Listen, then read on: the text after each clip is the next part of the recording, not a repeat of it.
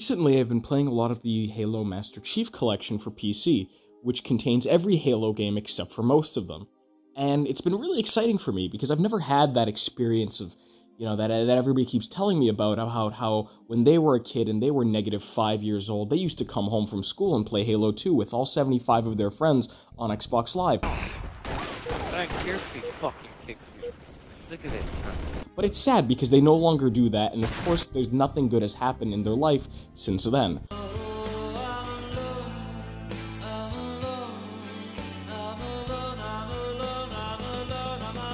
So finally, I get to have that meaningless, arbitrary experience that everybody keeps referring to as the hallmark of their childhood. And it's been pretty fun so far. I very much enjoyed Halo Reach, and Halo 1 seems to be delivering, a similar enjoyable experience. They're very different games, of course.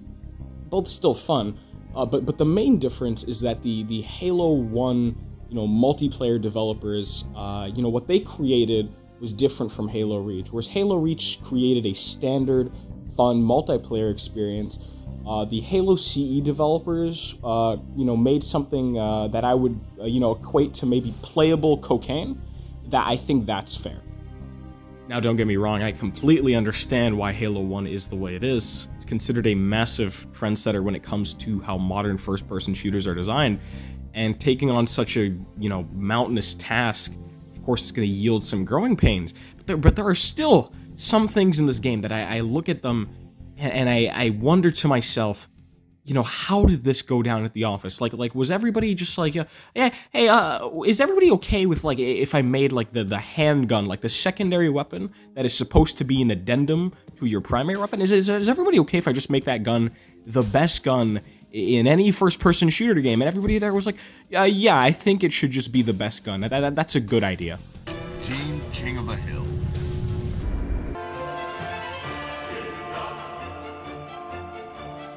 Don't keep it loaded, son. You'll have to find ammo as you go.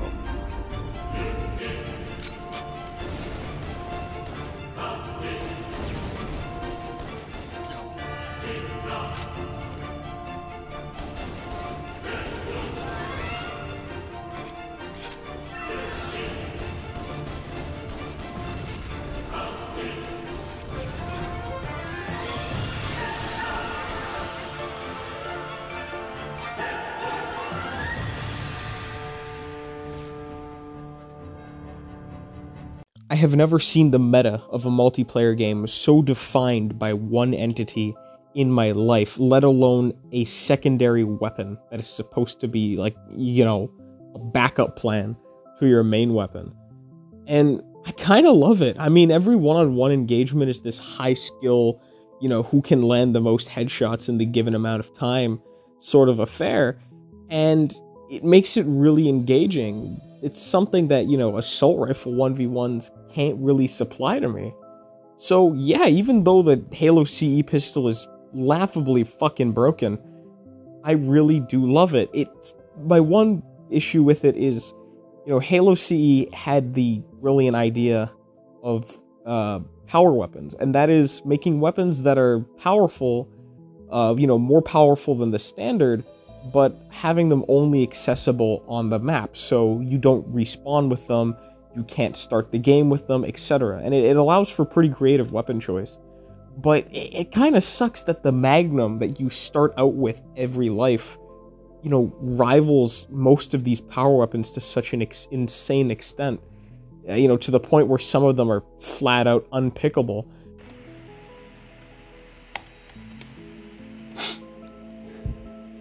God, fuck. And I know it's over, still I cling. I don't know where else I can go. See, I mean, in all honesty, I'd call this sniper rifle probably just a side grade to the pistol. But I think the reason it's so incredibly powerful, at least in the context I played Halo CE, is because it's on PC. See, Halo was originally a console game, I don't think I need to tell everybody that. But the fact that you have a mouse and keyboard and a weapon that just lets you click on people a few times and fucking delete them, like, you can't really realize the true potential of something like that with a controller. That's why controller first-person shooters have aim assist.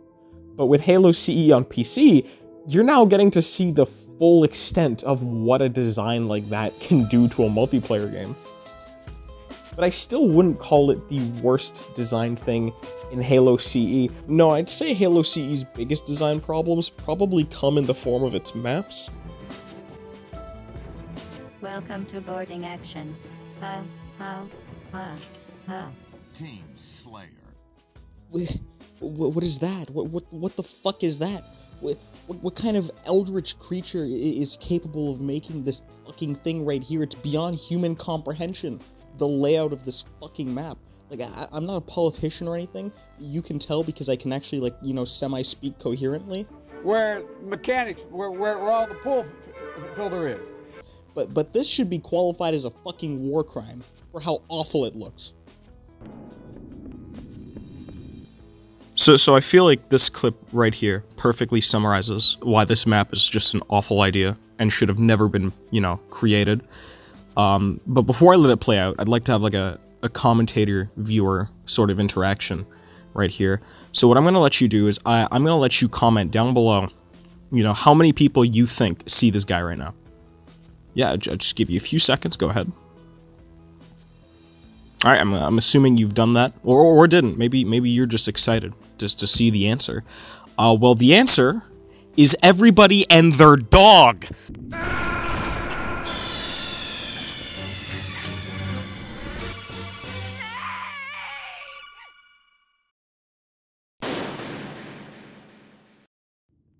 Modern multiplayer first-person shooters are really formulaic, but it wasn't always this way. There was a time in which first-person shooters were super tentative in their design, and what made them great was changing almost constantly. So because of that, it's not surprising that certain skills you develop to play older first-person shooters are no longer as useful in newer ones.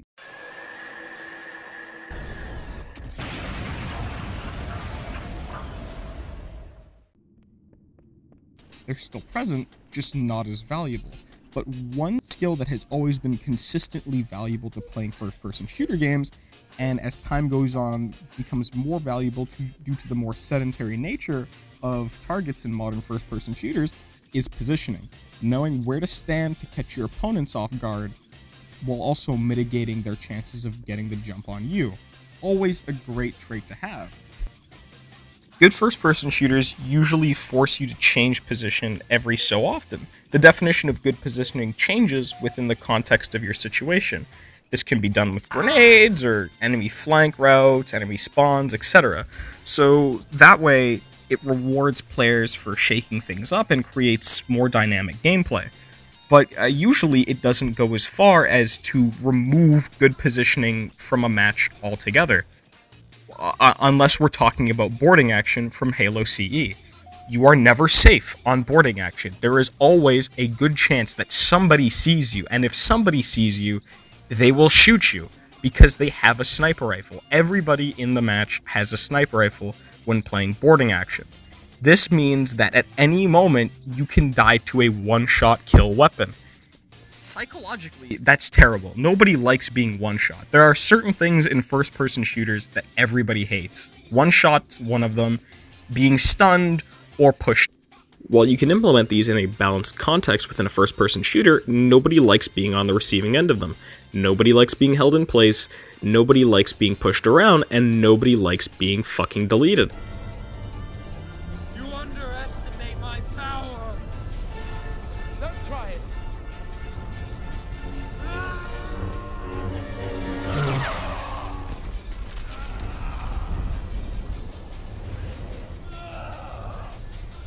Stick a Gatorade bottle in your asshole. Fucking tool up pick. Which is why I've always found it interesting as to why Overwatch has such a massive goddamn raging hard-on for these mechanics. Halo CE's boarding action is a map in which you are always getting one-shot killed and doing one-shot kills yourself. And you are punished with a one-shot kill for making the slightest positional error. A positional error in this context means being alive for more than 2.5 seconds. In addition to this, when you respawn because of Halo CE's brilliant respawn areas, oftentimes you'll just spawn into somebody else's crosshair and they'll grant you your absolution that you just got another 6 seconds ago. Because of this, boarding action is really unfun. Doing consistently well at boarding action is fucking unheard of, since respawning into other people's crosshairs, having people you didn't even see you from across the map, and them getting an easy shot at you since Halo CE's characters don't really move fast, makes it really unfun. However, if I had to aim this sniper rifle with a controller, I probably would have some trouble, which is starting to make me think that a lot of these design flaws are being further exemplified by the fact that Halo Master Chief Collection is being released on PC, and considering the fact that 343 has the ability to tweak these games, they're not just straight ports, they've made patches in the past, I feel like they probably should, considering that PC and console are very different monsters, and Halo being released on PC isn't really something that was taken into account during the production of Halo CE. Wait, I think it was actually. Well, it wasn't taken into account regardless. Anyways, boarding action is pretty much just the tip of the iceberg. We have a few maps to get through and some closing thoughts, so I'll be moving forward.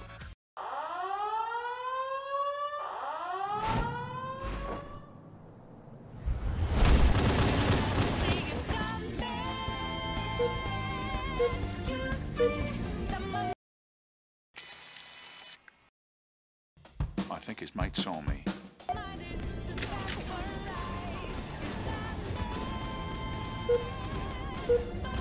Who is responsible for this map?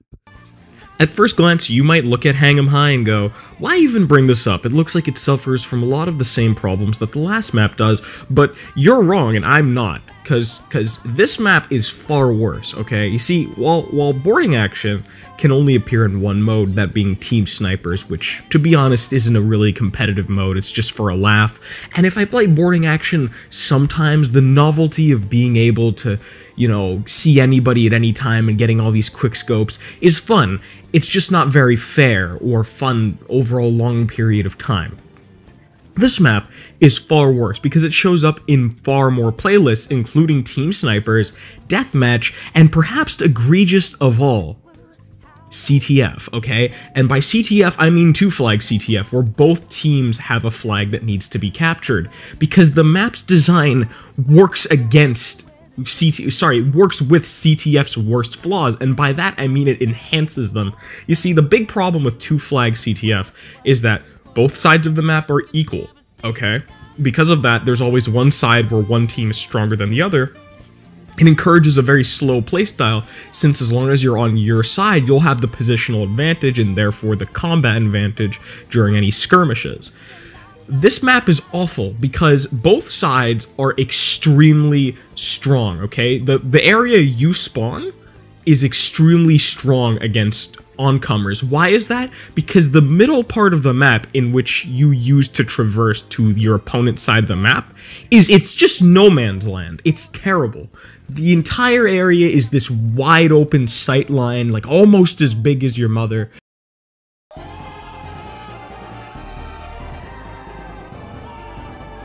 And it promotes this exact same issue that I had with, you know, boarding action, except far worse, because, you know, the pistol is this hit-scan weapon and it's super easy to hit. At least the sniper rifle has some sort of damage drop-off, right? Everybody spawns in with the pistol and starts pelting you with fucking pebbles that they found on the ground, and you die instantly. I mean, the clip that I showed when introducing the map should summarize that very nicely. Traversing with the slow walking speed that Halo CE grants you is near impossible. It sucks. Because of that, CTF games drag on for like 6 fucking decades. Like, they never end. Most of the time, what ends up happening is one team gets one measly point and then turtles for the rest of the game. And can I blame them? No, because getting 3 points sounds like this impossible task that's just an illusion. Like, you're not supposed to be able to get it. It's just there, you know? And because of that, every time Hang 'em High shows up in my queue, it kind of feels like I lost the lottery. Like, you know, every time you queue for a Halo match, it's a random map. And because of that, when I get Hang 'em High, it's like, oh man, I'm just gonna waste like 10 minutes, like a whole 10 minutes, since the match isn't gonna end preemptively, just sitting here dying over and over while I'm trying to walk to the enemy flag. it doesn't work. It's awfully designed. And on top of that, unlike boarding action, this one aesthetically is really, really weak. Boarding action, it has the novelty of being a spaceship, and it's kind of cool, like, oh, you're crossing to the other spaceship. This one, it just looks like a level editor map, and we'll get into why it is like that later, but I'm not going to spend another second on this map. We're moving on to the last map.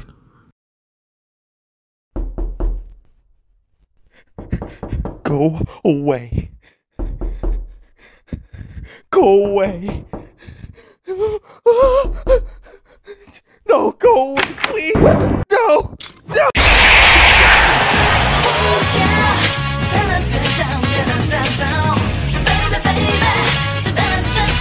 Longest is yet another in the incredibly long line of awful, hellish fever dreams that one of the developers had and then proceeded to turn into a multiplayer map. Longest is essentially just a giant hallway, which is once again another really strange idea, you know, especially considering the last map was a giant open area. Now this one is an incredibly closed open area. The problem with Longest, aside from the fact that the idea in and of itself in a first-person shooter is just not a good idea, is the fact that it works against one of Halo 1's additional, really strange design choices when it came to multiplayer. I can understand why this is the way it is in campaign, but having 4 of each type of grenade at any given moment is pretty ridiculous. Halo 1 grenades are really strong. They drank their milk as a kid and they've grown up to be 6'5" and they go to the gym a lot. Because of that, it's very common in Halo 1 to be killed by people throwing tons of them since they can carry around 4. The thing is, grenades in a first-person shooter, to me, have always been a solution to a problem, not some compelling game mechanic. You see, as first-person shooters have gotten slower, it has incentivized slower types of play, and of course, since positioning has become more important in first-person shooters, sitting behind cover or sitting in areas that allow you to minimize, you know, a larger portion of your hitbox at any given moment is usually the way to go in slower first-person shooters. So, because of that, grenades essentially become the solution to that. You throw a grenade, the opponent either moves, gets hurt, or dies. All hail the conquering hero. Weapon. Let us remember him as our protector, and not the one who gave us this. And for you, you know, hopefully the latter, right, if you're throwing it. So it's very hard for me to look at grenades as this grandiose, amazing, you know, feat of game design. It's more just a solution to a problem. But the thing is, when you give out too much of this solution, it creates its own problem.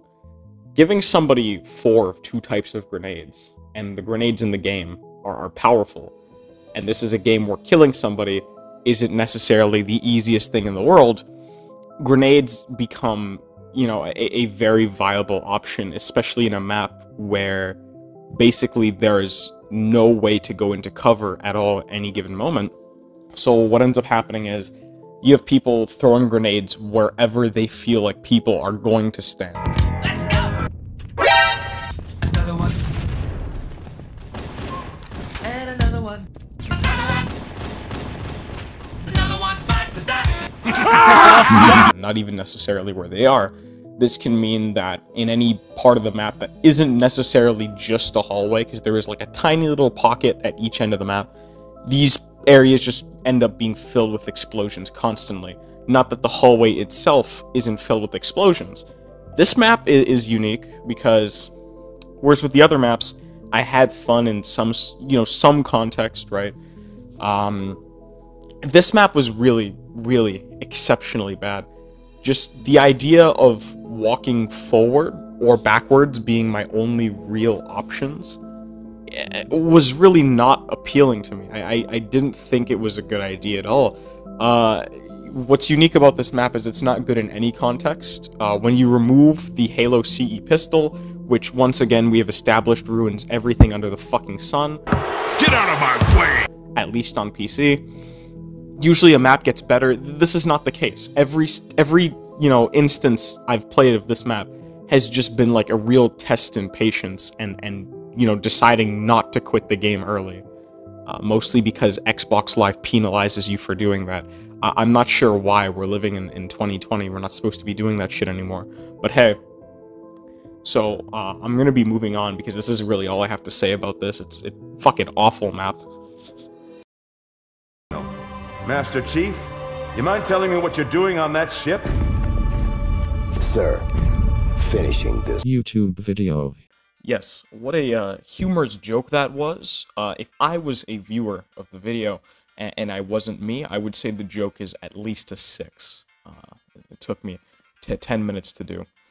So I'm going to be moving forward to my closing thoughts of Halo CE on PC. Weapon. In 2020, does Halo CE hold up? Well, to answer that question, we're gonna... No. The answer is a massive no. Halo CE is basically the worst game of all time. If you've ever played Halo CE, you would agree. And if you for some reason like Halo CE, that's probably because you're a fart-smelling shit baby and should probably kill yourself. That being said, that's been another episode of Boy Afraid. Stay tuned for my next video where I go to 343 and kill every single employee in their offices.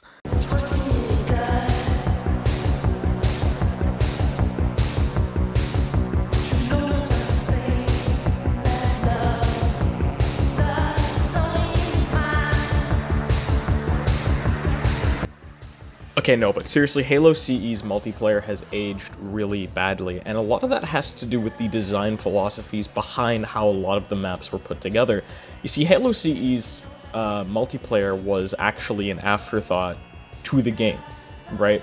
And for a lot of modern Halo fans, this might be jarring because Halo as a whole, culturally in the first-person shooter multiplayer space, is one of the biggest players.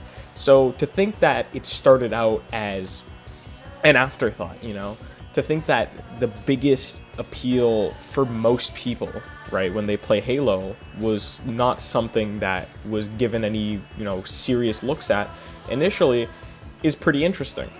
But it really did lay the groundwork for later Halo games, and without it, you wouldn't be able to, have those precious memories of coming home and playing Halo 2 and, talking about how you had fun on Xbox Live, etc. That wouldn't be able to manifest itself. Because of this, Halo 1 has this sort of experimentalist ideas attached to it, right? So one of the singers from Big Country was talking about how he used to write songs when he first started and how it's much different from now. And he talked about this experimental naivete, he coined it, where when you start out, you try more things than, later in your career. And while it doesn't always make something great, sometimes it does. And this is definitely the case with Halo CE. For every bad map that I talked about in this video, there had been really fun maps. I mean, a lot of people have incredible memories attached to Blood Gulch, period. It's just one of first-person shooters' most iconic maps as a whole, right? So, this wouldn't manifest unless Halo CE had gone down this experimental route. Can I think of many other maps similar to Blood Gulch that had existed before Halo CE came out? Not really. It's a really cool map. It allows vehicle travel, it allows you to sit back and pick people off with a sniper. So, everybody can have fun playing that map, right? And without the want to explore different concepts, it just wouldn't exist. And even though I've talked about the multiplayer a lot, the campaign has aged fantastically. I mean, of course, it doesn't look as amazing as it ought to, but the campaign as a whole is really fun, enemy design's fun, the soundtrack is really good. But as a whole in 2020, Halo CE sort of takes more of a role as a memory or a relic from a different time. Playing it doesn't really give you that same competitive fun that, a first-person shooter that you put a lot of time into would, you know, like CSGO or whatever, and it isn't quite that casual, you know, turn your brain off and play that Call of Duty is, but it's a unique experience, and it almost allows you to go straight back into that period of first-person shooters, which I think is awfully beautiful. And that being said, that'll be the end of my video. I should update you, because it's been a while since I've uploaded. My next video is going to be on Hotline Miami. I want it to sort of cohesively meld into the thesis of the last video, and I want it to be of higher quality since I do edit much better now, and I also did a little bit of work with my mic, so look forward to that. Thank you very much.